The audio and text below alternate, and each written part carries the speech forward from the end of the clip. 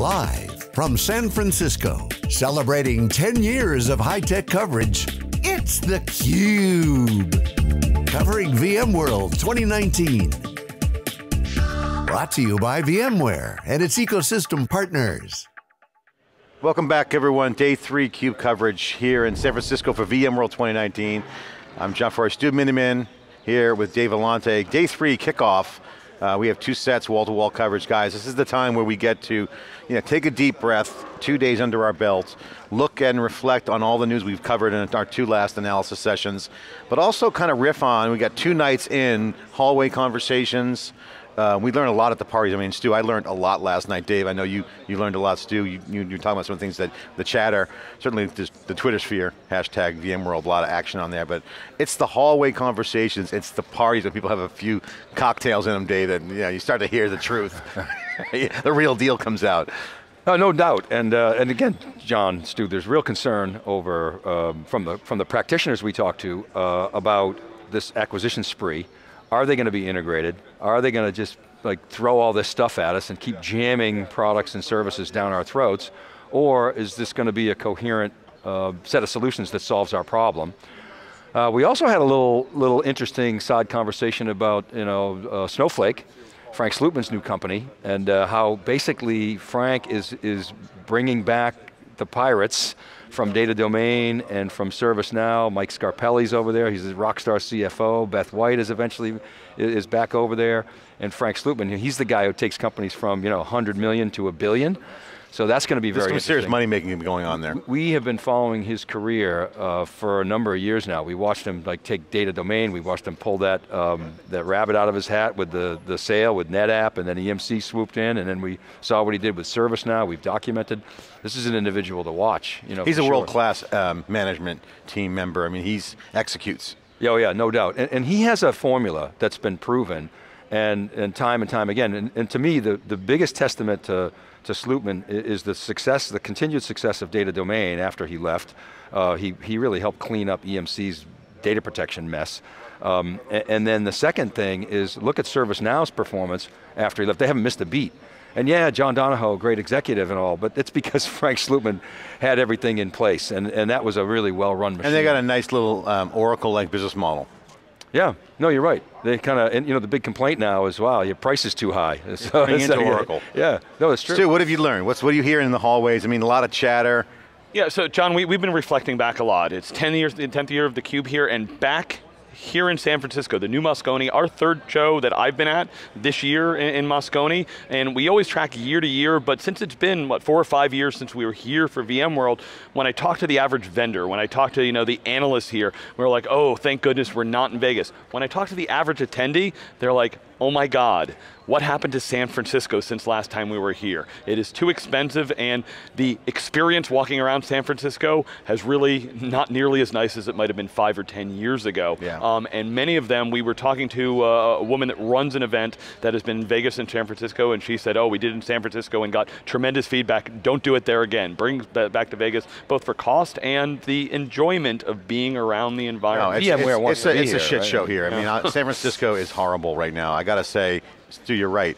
I was walking this morning from my hotel, literally a homeless person passed out in the middle of the sidewalk. It smells like urine. It's pee and pot. It's just, I mean, it's really bad. There's tents now. I mean, city of San Francisco's got to do something. Moscone, by the way, has been rebuilt. It's awesome. So, in terms of the new Moscone, Stu, that's a serious upgrade. Hotel rooms are scarce, and just the homeless problem is just ridiculous. I don't know what they're doing here. So John, one of the other big things, when I was reflecting coming into here, 2 years ago, when VMware really started down, right before the VMware on AWS announcement, they'd made a big announcement with IBM because they had sold off vCloud Air to OVH. And for 2 years, OVH was a big partner, talked about that transition, said we handed off this great asset. OVH isn't here at the show. I was like, oh my gosh, that was such a big story, and other companies like Nutanix. Well, that's a good point. Let's talk about who's not at the show and why. Yeah. OVH, why aren't they here? They aren't here because, well, they've got customers. More of them are in Europe. That was supposed to be a big entry into the United States. Obviously, it wasn't as valuable for them to be here, even though I'm sure they are still, part of that service provider ecosystem they have. Other big one for us, and we've had on theCUBE, Nutanix. We've had Dheeraj Pandey, first time we had him on was at this show. Still the majority of Nutanix customers are VMware customers. I've talked to lots of Nutanix customers at the event, even part of the analyst event. Some of the customers I talked to were like, oh yeah, my hardware stack's Nutanix, and I'm using NSX, and I'm using other things there, but they are not here. They are not allowed to be at the show, and they were blatantly told they can't come. They can't come here, they can't come to the regional things, they can't do the partner things, so that relationship is definitely frozen. How about Red Hat? What kind of presence have you seen from Red Hat? Yeah, so there are a number of companies like Red Hat that they are kept at a lower level of sponsorship. So they are here, they participate, OpenShift, of course, is big enemy for cloud native. Lots of OpenShift runs on vSphere. So many of those companies that are part of the ecosystem, but not the ones that they want to celebrate and put front and forward. So it's always interesting to kind of walk around on those. Even Microsoft is an interesting relationship for decades with VMware. Of course, Azure they partner with, but Hyper-V was long a competitor. So we understand those competitive relationships. It's going to be interesting, Stu and Dave, on the ecosystem. Jerry Chen, Dave, when Stu and I interviewed him yesterday on the other set, mentioned that the ecosystem reinvents itself, the community. The question now is, with Dell EMC and Dell Technologies, obviously, we heard Michael Dell essentially laying out his plan, which is, he's trying to keep people distracted, but the bottom line, he's got his top people putting together the cloud, right? The cloud service provider model. So, that's what, he's going to be a big impact. VMware, the crown jewel of Dell Technologies, certainly is looking more and more like it's... Well, and yesterday, you remember the first VMworld we did in 2010, it was Dell, of course EMC owned them at the time, but it was Dell, it was HP, yes, the EMC was there, but it was NetApp, everybody sort of had equal standing. Yesterday at the keynotes, it was Project Dimension, VMware Cloud on Dell EMC, and long keynotes. Yeah, data protection baked into the VMware offering. So it's very heavily, Jeff Clark has his thumb on, the Dell EMC folks pushing that through VMware. Michael's orchestrating the whole thing. Pat obviously is allowing it. I was sitting in the audience next to some folks from NetApp. They were like, this is kind of a bummer. Calvin Zito from HPE tweeted, wow, how to stick it in the face of your ecosystem partners. He then later went on Facebook saying, hey, I love this ecosystem, so sort of balancing it out because he wants to be a good citizen. But clearly the ecosystem partners who basically brought VMware to the position where it's in through distribution are a little ruffled right now. You can't blame them, but at the same time, the mandate is clear. Michael Dell is driving his products and his solutions through VMware, period, the end. And if you don't like it, leave. Right, they had such great success with vSAN and VxRail and that joint product development and go-to-market. If they can replicate that with a number of other solutions, they get that, those synergies, if you will. Pat said yesterday, if you don't like it, don't leave. Don't leave is worse than that. They just say, if you don't like it, you're not invited. Yeah, you're out. You're out. So, but how about what Pat said yesterday on theCUBE about when they announced and when heavily leaned into vSAN? He said publicly that Joe Tucci was pissed. And they were going at it. So that shows you the change, right? So EMC, when it owned VMware, was very cautious about allowing VMware as a software company to drive value. VMware now is just acting like a software company. Well, I learned last night, Stu, and you can appreciate this. I learned that the top executives of VMware are looking heavily and working hard at understanding and driving the Kubernetes cloud native thing, because this is not a throwaway deal. This is not a Barney thing. They are investing. They get their top brass tech execs on Kubernetes. Heptio, two big players, Joe Beda, Craig McLuckie, who are CUBE alumni, we know them, interviewed them since day one.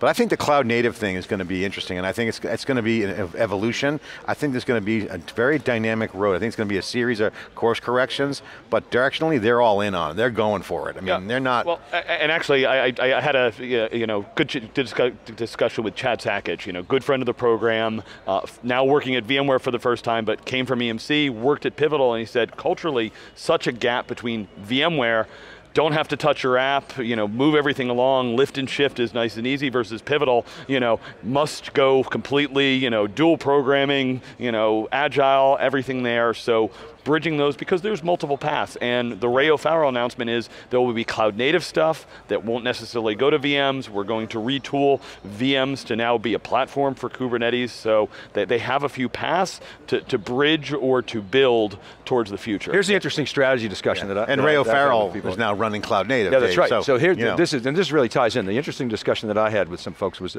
that you've essentially got, well, and Jerry Chen brought this up last time we had him on at reInvent. Because we have a conversation all the time about, does Amazon have to go up the stack? And Jerry Chen made a really good point. Stack. He said, look, they're not going to become an ERP software company. What they're going to do is give tools to the builders so that they can disrupt ERP, they can disrupt ServiceNow, they can disrupt Oracle. That's their strategy, at least for now. Okay, so what does that say? I think the strategy discussion inside of VMware and Dell is about, all right, whatever, cloud's going to be 35 to 50% of the market, fine. And the cloud native apps, great. But you got this, mission critical, ERP as an example, database apps that are on-prem. What we have to do is keep them there. So we're going to sell to the incumbents, and we're going to give them cloud native tools to modernize those apps, to build new apps on-prem, and that is the collision course that's coming.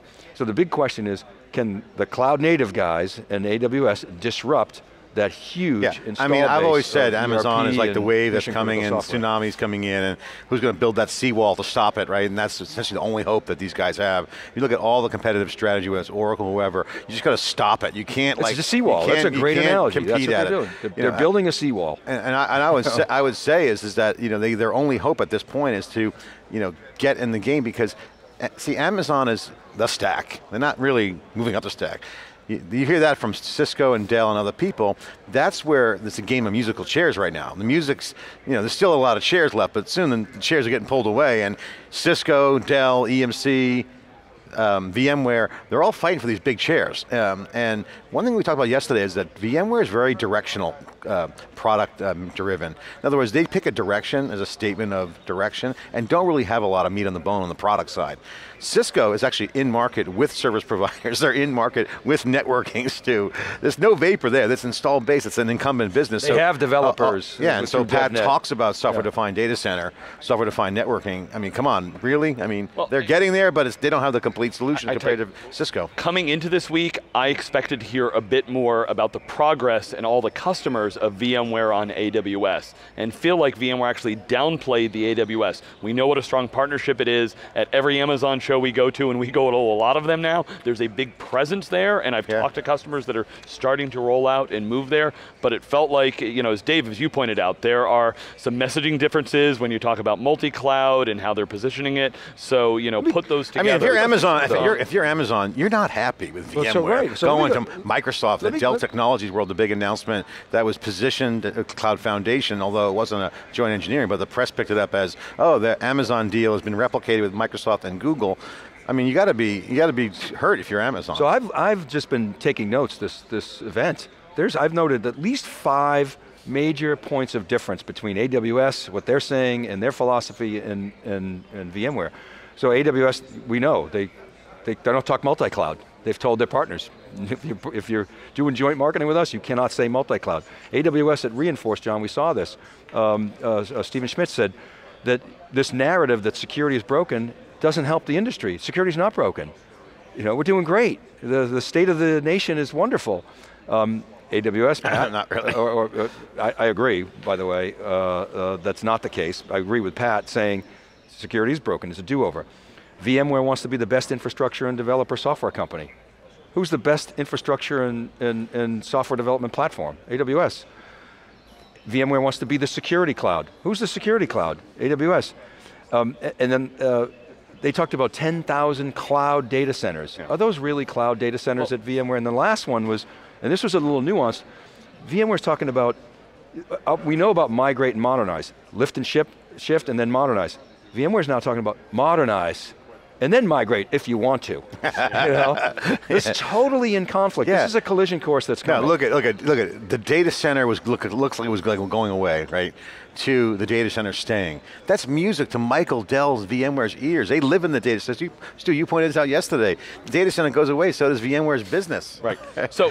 And one of the things I'm surprised, I'm wondering, you both have talked to some of the service provider, telco pieces of VMware. They're doing that Project Dimension, which is the VMware stack on Dell that looks just like Outposts. And I know they've had deployments on this for months. If I was them, everybody's hearing about Outposts and talking about it. VMware's like, we're already doing it, and this has you in that Amazon ecosystem. It might be a little strong for the Amazon story, but have you been hearing any about that this week yet? I think they keep a lot of cards close to the chest, but it's clear from the announcements that they're doing. Certainly Dell, the VMware on Dell EMC cloud or whatever it's called. It's not a cloud, but it's their infrastructure.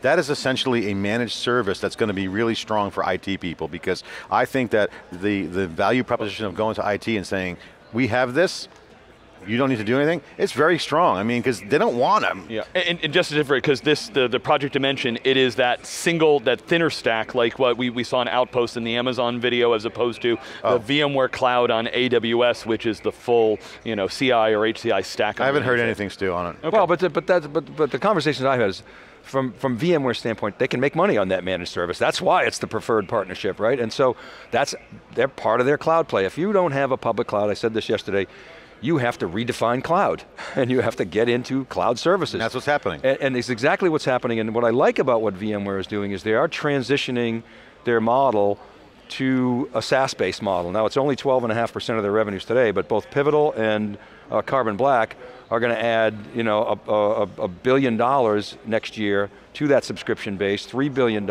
in year 2.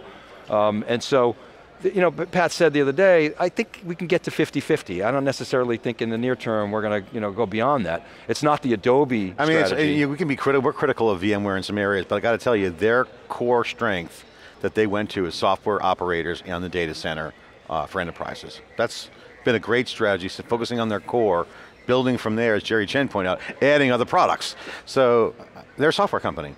So I think they're really got a good solution, and the data shows that people are increasing their spend. So John, just one piece on that, because I had a couple of really good conversations with customers that would deploy VCF. So they've got the full stack, and they're using HCI, but not necessarily on Dell hardware. It could be Cisco hardware, it could be HP hardware and the like, or they're buying NSX, but the virtualization team owns it, and they get kind of put in a box. The storage team says, that's not the array I'm used to buying. Well, maybe I'll put a pure storage box and put it in between. The networking team says, I'm refreshing my Cisco hardware. We're like, but we have NSX and it's great. Well, you can use NSX over there. We're going to use ACI over here. So the term I heard from a number of customers is organizations still have hardware-defined roles, and they're trying to figure out how to move to that software world, which hurts me because I spent years trying to get beyond silos and helping people, move through those environments, and still in 2019, it's a big challenge. That organizational shift is, we know how tough that is. So just a couple points on the data, because you're right. There are some countervailing trends though.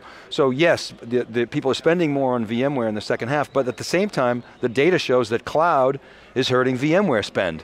So that's kind of gets interesting. Are containers going to kill VMware? No, there's no evidence that containers are hurting VMware spend, but there's clearly risks there, as we've talked about.